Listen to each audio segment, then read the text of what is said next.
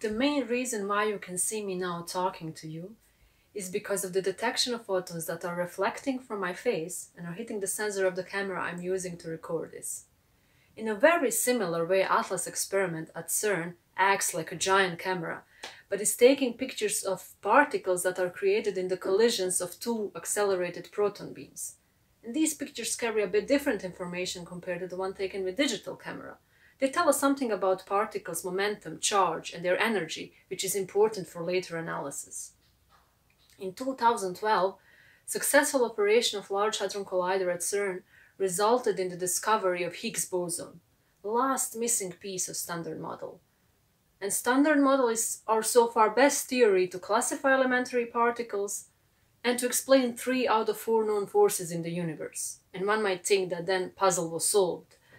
But there is experimental evidence that our universe is still full of mysteries, and this is driving motivation for many research projects around the world to build new particle colliders and to develop high-performance particle detectors. And together, they should bring us closer to the understanding of the smallest building blocks of nature from which all of us, including everything we see and everything we don't see, is made of.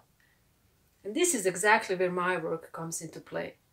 As a PhD student, I'm working on a module building for future pixel detector of the ATLAS experiment. The basic detection element of pixel detector is a silicon sensor whose surface is patterned into pixels. And each pixel is connected to the channel of the readout chip, which is crucial in transmitting the data from the sensor to the PC, and this later allows us to analyze the data.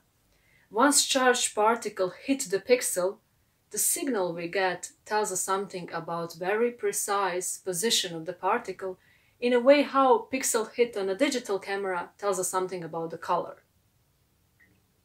Once we build a module, we have to perform series of tests, and these tests are divided into those that confirm that the module we built fulfills geometrical requirements, and also we perform electrical tests that show us that the module we built has a performance that is satisfactory for future detector operation.